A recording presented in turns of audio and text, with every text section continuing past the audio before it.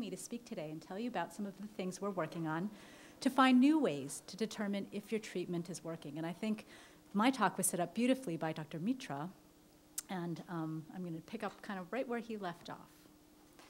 So if we think about kidney cancer and all the different steps that happen, we need better answers at every step for kidney tumors. And a lot of the talks that you've heard about today are really our attempts to do exactly that. So when kidney cancer starts, something happens in a cell population that makes a normal cell become abnormal.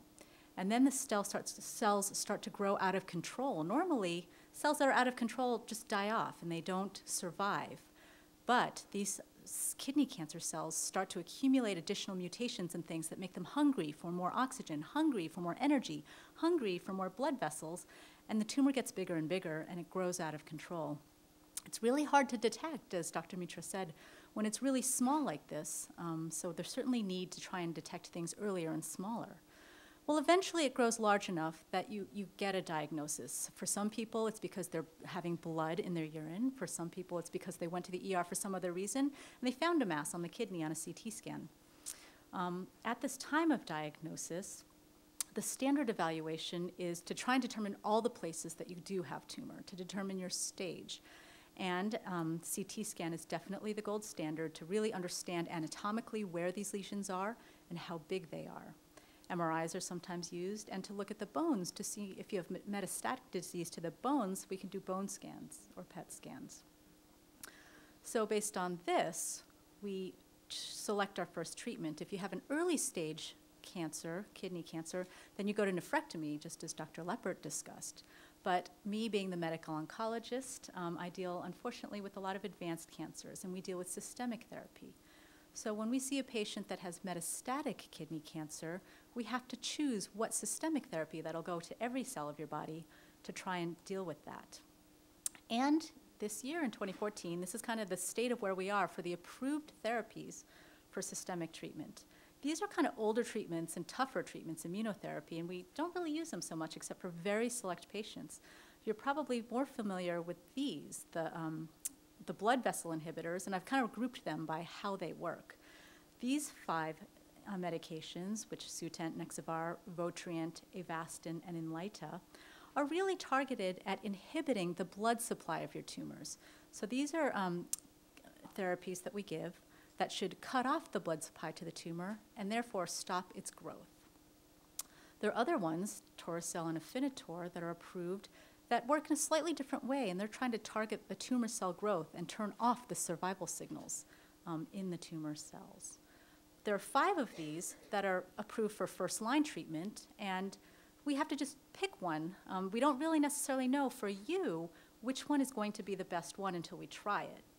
So we choose one, Dr. Srinivas and I, if you see us in clinic, we think through all the best things we can with you and what we know about your tumor, and we select one of these first-line agents.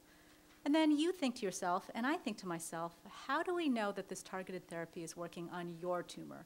We can give you numbers and say if we try it in 100 people, 50% it should keep the tumor from growing, maybe 25% it'll shrink, and 25% it might not do anything. But how do we know what's happening in your tumor? And this is the question that I'm really passionate about helping us answer in different ways. And what we really want to know is what's happening here. What's happening at the tumor cell level, the tumor response, when we start our first treatment. Because the minute we start the treatment, the molecules of the drug start going through your body, and early in the few days, you might even start getting some of the side effects. Sometimes people get diarrhea from some of our first-line treatment, sometimes fatigue, and sometimes, if it's working, you might feel a little better. But how do you know? Because sometimes you're more tired just from the medication. And we basically tell you you're going to have to tough it out 8 to 12 weeks, and we'll do our gold standard CT scan and see if you've had a response, if it's shrunk, or if at least it's stayed the same size. And this reevaluation scan measures the size of the tumors, and that's how we decide whether or not it's helping you and whether we should keep you on it or not. Well, CT scans are a measurement of the size of the tumor, but they're not telling us anything, as Dr. Mitra said, about what's actually happening in the tumor cells themselves. We have all these fancy treatments that are supposed to decrease the blood vessel supply, and we don't know if it's done that based on our CT scans. So we'd like to take a more direct approach, if we can, to make these measurements and really quantify how active these cancer pathways, like the blood vessel pathways, how active they are in your tumor and how quickly they're changing. Because they should be changing quickly. We shouldn't have to wait 8 to 12 weeks to know what's happening to your tumor cells. So the first question is, well, which cancer pathways does it make sense to study? For kidney cancer, we should look at the pathways where we have drugs that we think we're targeting these pathways, and this is the angiogenesis pathway. These 5 drugs target pathways that are associated with the growth of blood vessels, as I mentioned, that supply the kidney tumors. So we would love to be able to figure out if we're turning off angiogenesis, if there's any evidence that the blood vessels are actually decreasing. So Dr. Mitra has already mentioned a couple of ways, and I'm going to talk about another one. There's something called a dynamic perfusion CT, which is a special CT scan, and it's done by injecting contrast in a special way, and it measures the tumor blood flow, the tumor blood volume, and how leaky the blood vessels are that are feeding the tumor. Now, this is not necessarily something that can be done everywhere, but at Stanford we do have several of these special scanners and software to enable us to make these kinds of measurements. And this is particularly useful for the kidney, where PET scans really are not as helpful. And this is the topic of a clinical trial that's opening this month here to offer perfusion CTs to our patients before we start our standard treatment, 1 week after we start the treatment, because we really think that as early as 1 week or even a few days, we should be able to see changes in the blood vessels. And then we compare it to the standard 12 weeks and see if we could have predicted it much earlier. We'll specifically determine if blood vessel measurements change at 1 week and if this predicts the 12-week response with a standard CT. A couple of things to know about this is it takes an extra 10 minutes because of the contrast in the scans. And because it takes a little longer, you have to be able to hold your breath for 25 seconds. So we'll keep that in mind, and we'll screen our patients for that ability. Well, even that is indirect, because it's kind of taking an image, and it would be great if we could really more directly look at your tumor cells themselves and see what's happening. Then the question becomes, well, okay, say we could even get your tumor cells out, what would we look at in them? You guys have heard probably a lot about sequencing, all these incredible sequencing efforts that are going on, looking at mutations in the blueprint, the DNA that makes up all the cells.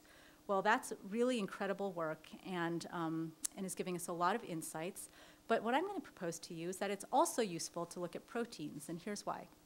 DNA is the blueprint that kind of is for the machinery that drives a cell, but it's just the blueprint. DNA is then transcribed into RNA, which are kind of like the little workmen that put together the machines from the blueprint. But finally, the machines in your cells that actually carry out all the activities, these are the proteins. And sometimes you can imagine you have something going wrong with the machine that you couldn't find from the blueprint. So looking at the proteins themselves that are involved could be much more direct. And in fact, all of the 5 therapies I talked to you about are targeting proteins. They're not changing your DNA blueprint. They're not even changing RNA. They're changing how your proteins can act. So there are many reasons that it's been hard to study the proteins. First, you need a lot more tissue to analyze proteins than you do for DNA. And so you would need serial biopsies to provide enough tissue to analyze proteins. And of course, we're not going to do that. We're not going to put you through serial surgeries just to get enough tumor cells to be able to make these measurements. But now we don't necessarily need large biopsies because we're in the technology era, and nanotechnologies can really help us analyze tiny numbers of cells, because nanotechnologies are either tiny little instruments themselves that can do things, or they're big instruments that can measure tiny amounts of material. And that's what I'm talking about today, are these instruments that can help us measure very, very small amounts of input. So instead of needing a scalpel to take enough tissue, now maybe even a needle poke is enough to get enough tissue. So I'm going to spend just another minute talking about developing the use of a specific new nanotechnology, which is called the NanoPro 1000, or we call it NIA for short, to quantify panels of proteins in patient cells. The NIA allows for really rapid profiling of proteins. And here's a picture of one of the tubes in which the measurements are made. It's really tiny. You can barely see it and barely pick it up. So the measurements are made in tiny tubes, which means the amount of stuff we need to put into that tube is very, very small. And that's why we can now get away with poking a needle into the tumor, and that's enough to make this analysis. And we can run 96 tubes at the same time, so we can get lots of measurements at the same time. And it's an instrument that makes this measurement. Because you can imagine if I tried to do this by hand and tried to poke it, stuff your tumor cells into that little tube, and then tried to wash everything through, it would not be very precise because our hands are not very precise. But instruments and nanotechnology instruments can be very, very precise. So they can give us very high quality, very highly reproducible data, and they can be fast. So one of the issues we talked about today is being able to get an answer in real time. It's really tough to have to wait. Sometimes like Foundation 1 testing can take weeks to look at genetic testing come back. But this could give us a result in 4 hours. So that could be useful for kind of a same-day decision. So can we really use NIA to measure proteins in tiny numbers of kidney cancers? And the answer is yes, we can. We are and we have been and we're continuing to collect and profile tumor and adjacent non-tumor tissue from nephrectomy specimens. Our first test was let's go to the operating room when we know we have plenty of tumor cells and we can poke a needle directly into your tumor. Not only that, once it's out of the body, we can also poke the needle into other areas of tumors if you had another one there, and also the adjacent normal tissue to see what's different about your normal tissue compared with your tumor and how different regions of your tumor are different from one another. So we've been using this to start determining protein signatures of kidney cancer by sampling both the tumor and the non-tumor nodules in our individual patients.